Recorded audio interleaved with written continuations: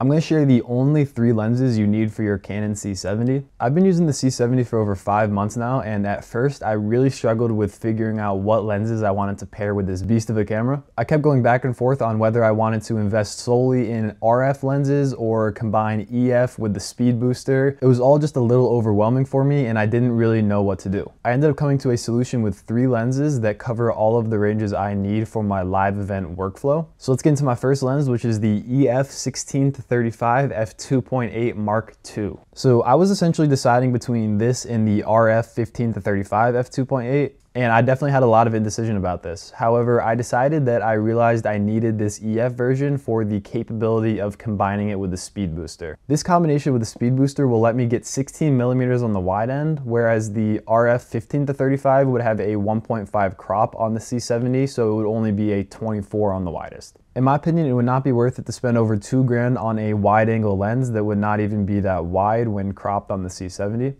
So this ended up being the perfect option for me. A couple things that almost made me get the RF one were the quieter and faster autofocus, as well as the image stabilization. However, I just could not justify that considering the crop factor like I mentioned. In my opinion, I have not had any issues with the lack of stabilization in this lens. It is wide enough where the micro jitters are not that bad, and the autofocus speed and noise has not been that bad for me either. Realistically, I think this is really the only good option if you want a true wide angle zoom lens. So I would definitely consider checking this lens out, and you can save some money from the RF version as well.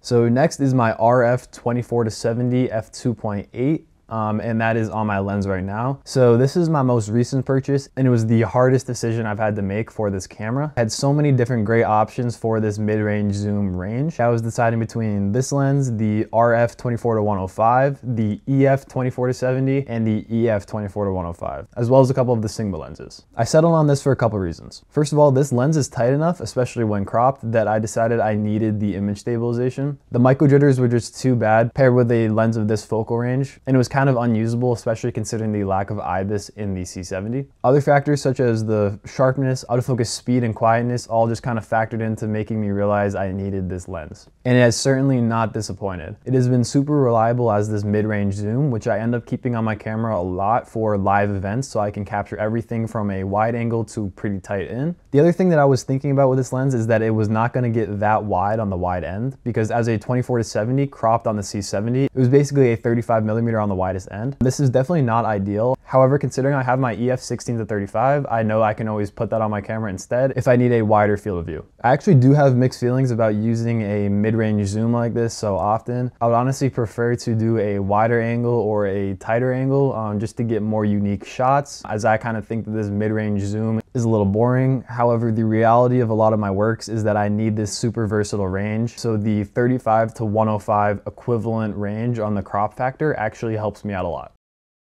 And then to round out the trilogy, I have the EF 70-200 f2.8 Mark III. This lens has been phenomenal paired with the C70. I've had it for over 3 years now, and it is still a beast. It has image stabilization, is tack sharp, and it is built like a tank. However, the biggest reason I love it is that when I adapt it to my C70 using the normal adapter, I get a 100 to 300mm field of view. This has been game changing for filming field sports such as soccer or football where I need that extra range. And then for sports where I don't need that extra range, like say for basketball, I can throw it on the speed booster and get the extra stop of light while getting the full frame field of view of a 70-200. This versatility just made it a no-brainer, and since I already owned it, I was certainly not going to upgrade to the RF version. I should note that I also have a RF 35mm 1.8. However, I don't use this on my C70 at all, and I basically always keep it on my R6 for gimbal use or for taking photos. So overall, these lenses cover everything from 16mm to 300mm. It's going to be very hard for me to justify buying any other lenses because this is kind of all of the ranges I need.